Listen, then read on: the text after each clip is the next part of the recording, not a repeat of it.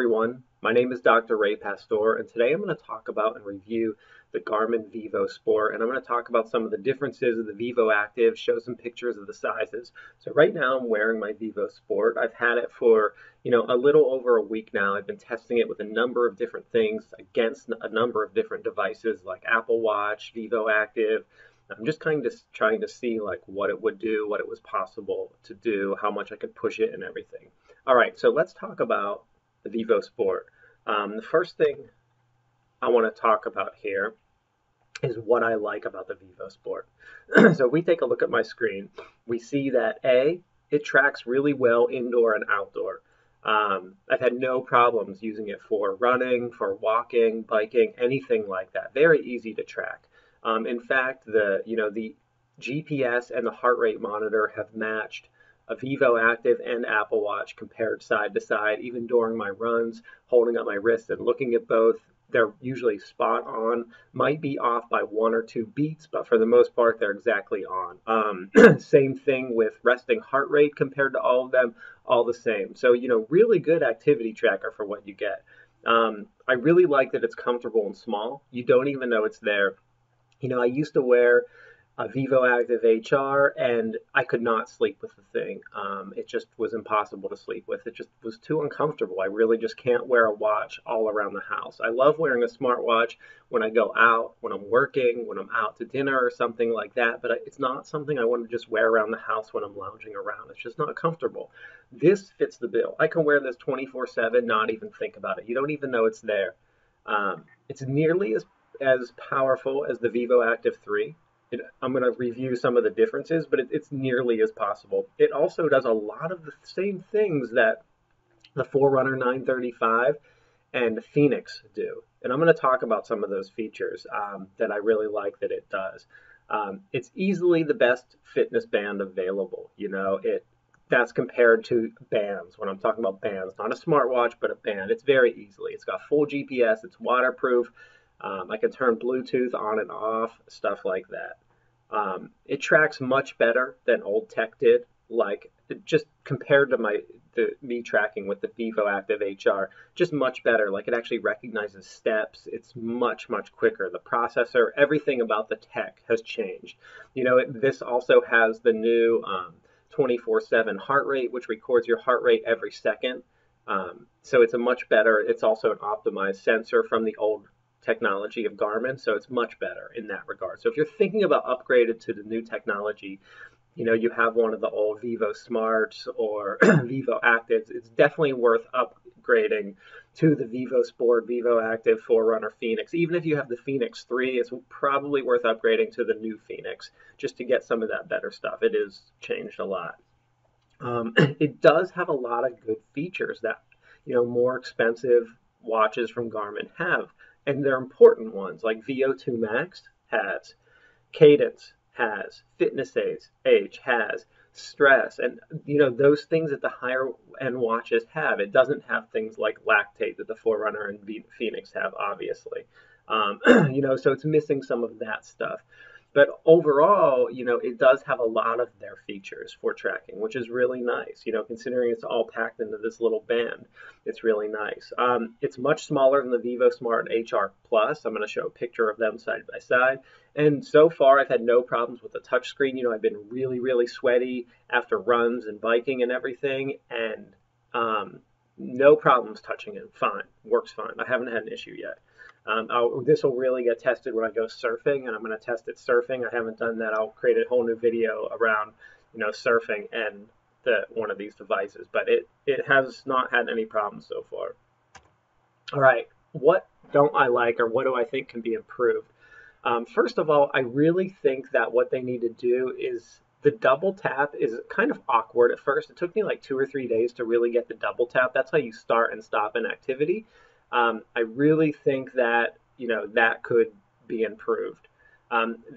So when you're actually using the Vivosport, when you're done with an activity, there's a do you want to save or discard, and there are these 2 big buttons. I don't know why those 2 big buttons aren't also used to start and stop an activity as well. I think that's a software issue, and I think Garmin could address that. Will they? Probably not, but I think they could, and if they're going to do something, I think that'd be a nice feature. Also, battery percentage would be really nice to see. It takes me like 4 screens to actually get to my battery percentage.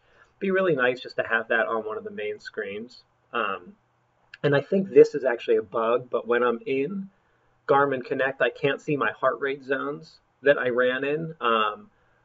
And I'm not sure if that's a bug or not because the watch itself displays the heart rate zone, so I don't know why it's not showing in the app. So I think it might be some kind of bug that just needs to be fixed. And there is no way to restart the device, which is something that if you know from having any technology, a phone, watch, whenever it's kind of acting up, sometimes a fresh restart is all it needs to get itself back together again. So I think that would be really important. All right, some of the differences from the Vivoactive 3 that I've noticed. So when comparing this to the Vivoactive 3, here are the differences, because I think those are the two people are comparing.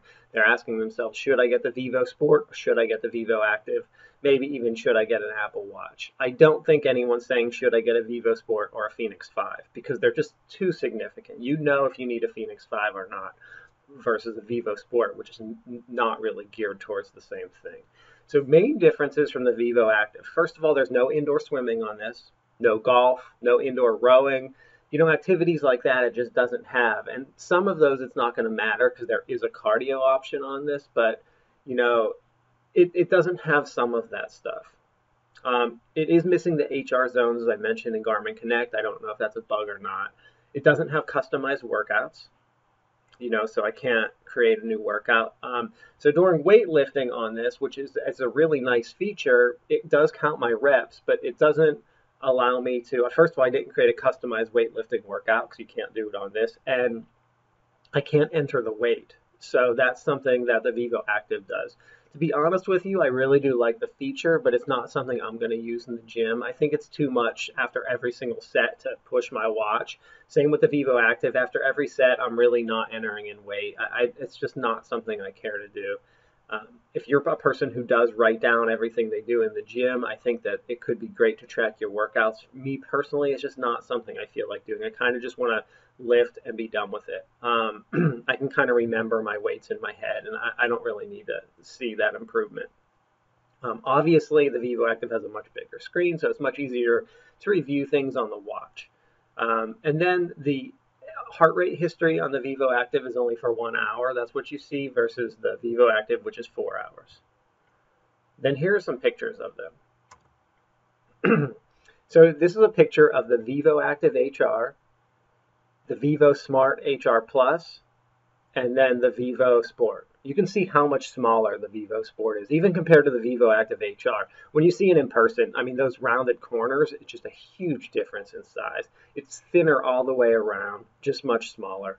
But that's a picture of all of them on my arm. And obviously much smaller than the Vivoactive HR.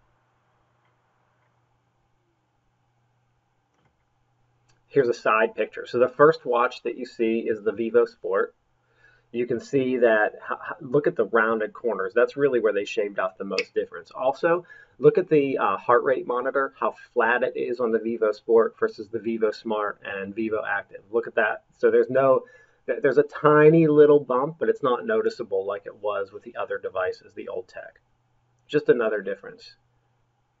And that's my review of the Vivosport. I think it's a really great device. I'm having a lot of fun with it. I think it's a really nice fitness band. I think if you're kind of up in the air about what you want to do, I think that you're not going to have any problems with it.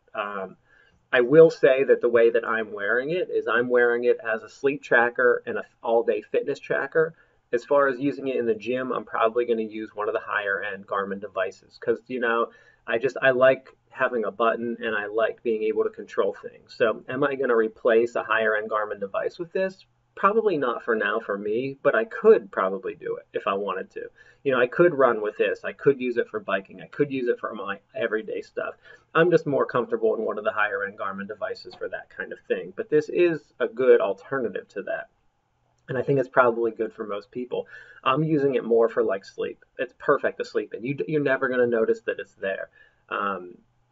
I can also wear this with a smartwatch if I wanted to because it's so tiny that it just looks like a little armband that you have on. So it's not bad. So that's really how I'm going to be using it. I do think it's a really great device, definitely worth $200. great like birthday, Christmas gift for someone that doesn't have a fitness tracker because it's so small and it's so powerful. It just does so much. Really great device. If you're on the fence about the Vivoactive or this, just think about what you're using them for. I mean, for me, I'm someone who probably needs both of them for various reasons. So, but I do really like it a lot. I think it's a really great device, a lot of fun. GPS accuracy, spot on. Heart rate, spot on compared to everything else. So it's really nice. Thank you.